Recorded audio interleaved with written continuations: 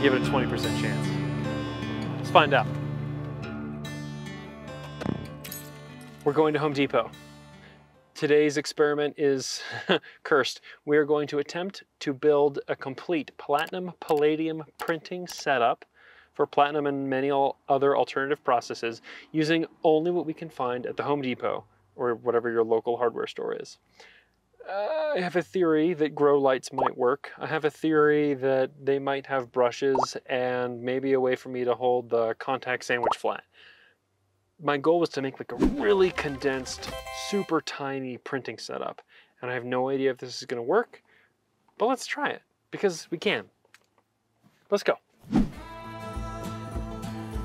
Rated for high humidity use, that's good. Okay, little brother.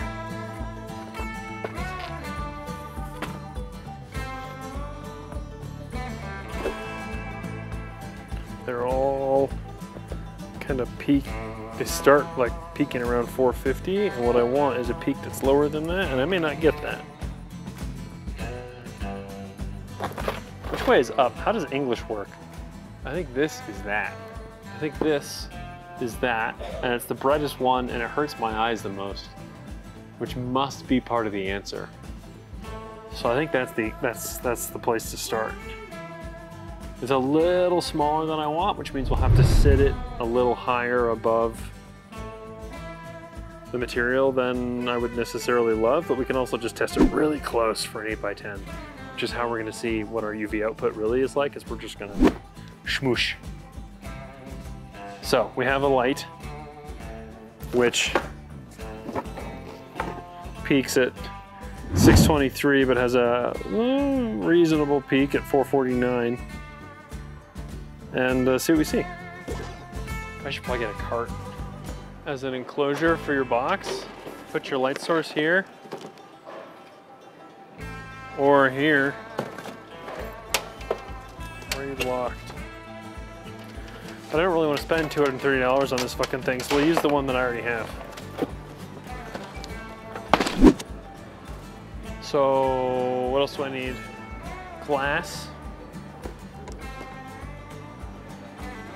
And a flat material, a flat surface of some variety. Really, the glass is the most important one.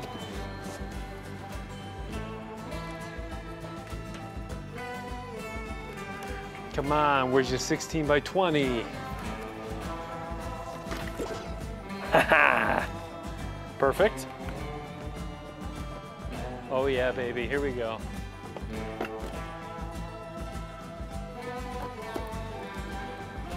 I could read the words before I try, but it's less fun that way.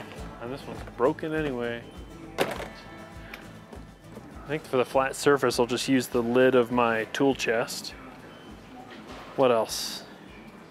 Fabric would be nice, but I doubt we're gonna find that here.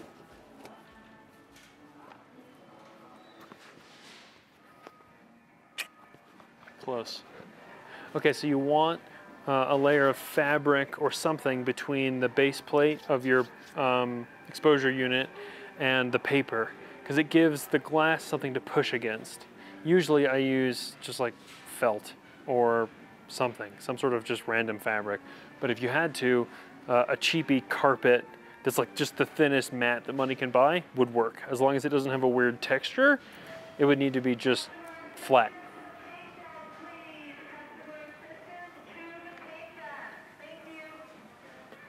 A little thick, but it would probably work if it had to.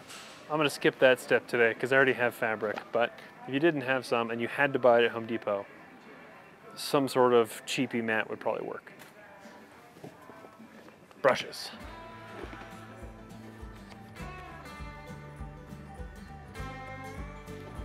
No, it's because it's got that angle to it. You don't want the angle, you want a flat brush.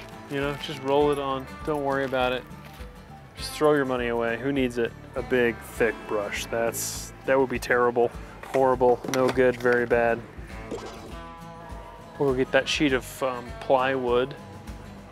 We'll get the nice one because it's flatter, and then I won't need so much fabric. And then I think we're set.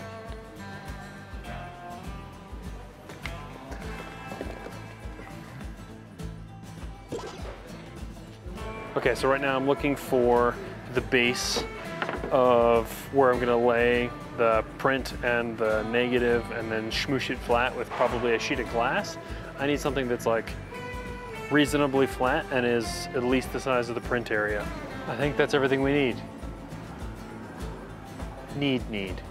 You could do more, but this is proof of concept. Let's see what we see.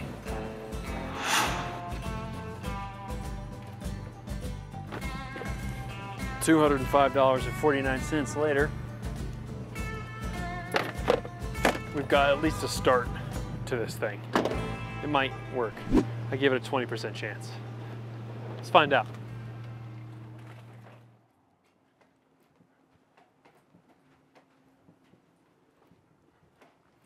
You're doing great, Moose. Okay, so I can already tell suffering will be ensued. This brush, no matter how much water I feed it, will not form a smooth surface, which is what you want when you're coating. Like my nice brushes, where they have this beautifully even, smooth, clean surface. The two differences are drastic. But we're gonna go ahead and do it anyway, because Home Depot.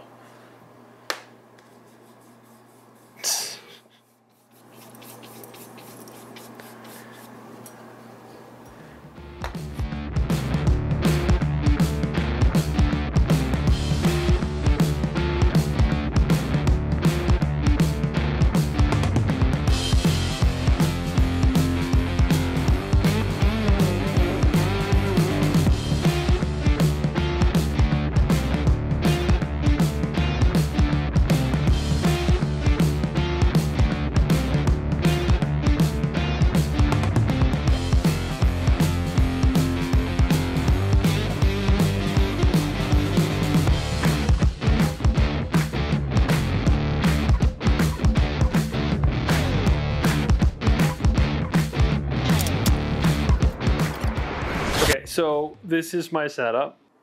It's nothing particularly fancy. I am calibrated for 5 minutes on the bulbs that I usually use. I have no idea how long this exposure will take. So we're gonna start with 5 minutes and then we'll take a peek and see what we see. It might be great, it might be terrible. My bet is on terrible.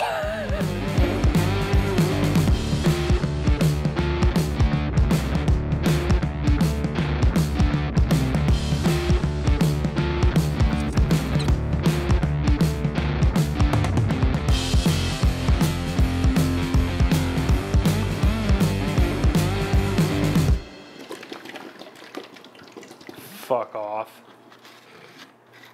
Well, it looks awesome, actually. Our $200 setup using a negative that I'd already printed, just had laying around, looks insanely good. Instead of my 5-minute exposure, we went all the way to 10 minutes, and I judged that based on how much printout I was seeing in the margins. So I over-coated and then just watched the areas that would eventually turn black. But like, it's nice and snappy, high contrast. I actually pushed this one. I mean, the 10-minute exposure means that this print is darker than its fellow. But there was definitely enough UV on this system with the bulbs that close to make an 8x10 print. For $200, full stop.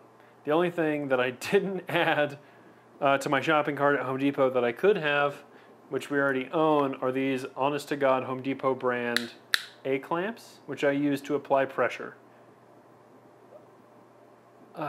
Let's go take this into some better light. I would just use another one of these trays for another $9.87 or however much they cost. But I have another tray with chemistry already set up. So we'll just go stick this in that. I think that's much darker than its brother. So I probably could have left it at 5 minutes. Even with, I mean, maybe could have left it at 5 minutes. That's pretty impressive.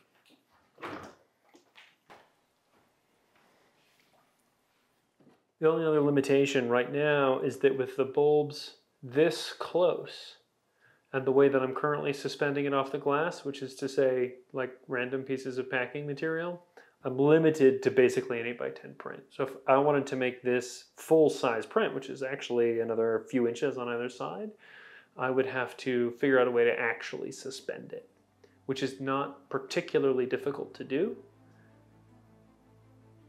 and actually makes me really want to do it.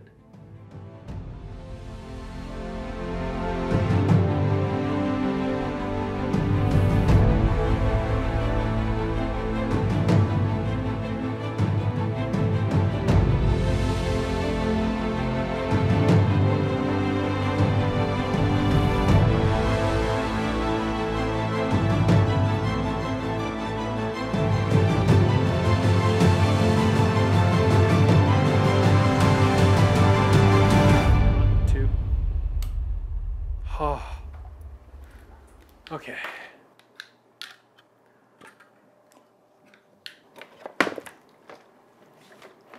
We'll see if that makes a difference. Okay, so it works, and it looks pretty good.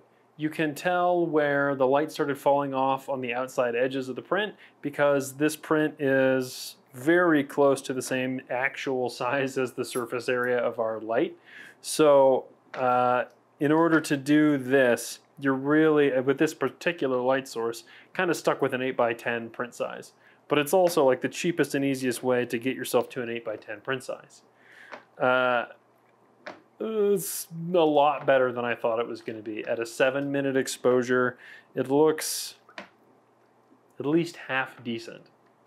So I would happily recommend the Home Depot do-it-yourself method for as cheap as possible for those of you whose primary concern is like, oh man, can I afford this? Like, yeah, for a couple $100 in chemistry, which you have to buy separately, and a couple $100 in just stuff you can buy at Home Depot, send it and make prints and see how it goes for you. And then when you're ready, scale it up. Instead of one light source, do 2 or 3 or 4. And plug them all into the same switched power strip and just use that as your on-off switch. Like, there's no reason not to.